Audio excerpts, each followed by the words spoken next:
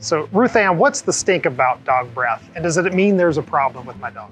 Yeah, that's a great question because dog breath and dental disease in our dogs is super common. Like 70 to 80% of dogs over the age of 3 have some sort of dental disease, which is what causes that dog breath, right? So it's the bacteria in their mouths that then produces tartar that then turns into plaque and gets pretty gnarly. It not only puts their mouth at risk, but also can put the rest of their body at risk. That bacteria can spread to their heart and their kidneys and all of that, and make them really sick.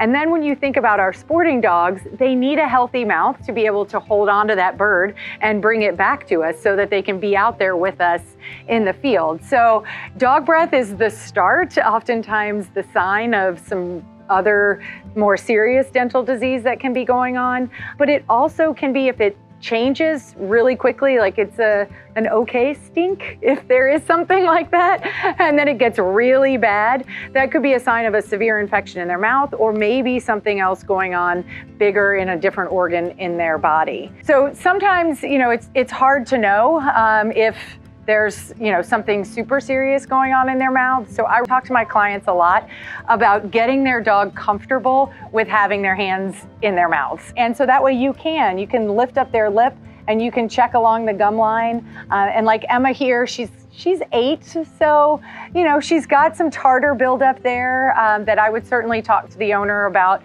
maybe getting a true dental cleaning.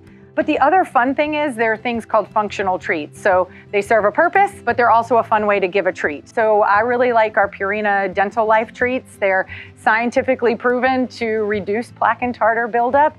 It's not going to erase everything here in Emma's mouth, but it's certainly going to help to slow the progression and might actually give her a little paw up, if you will. Sure. What else do you recommend to your clients? I think especially for Emma here, she may take a while to get acclimated to brushing, but for a puppy, I think it's a wonderful idea to desensitize them to having their teeth brushed on a regular basis. Yeah. I think if you build that foundation early on, it'll save you a ton of money, and from her having to go under general anesthesia down the road. Yeah.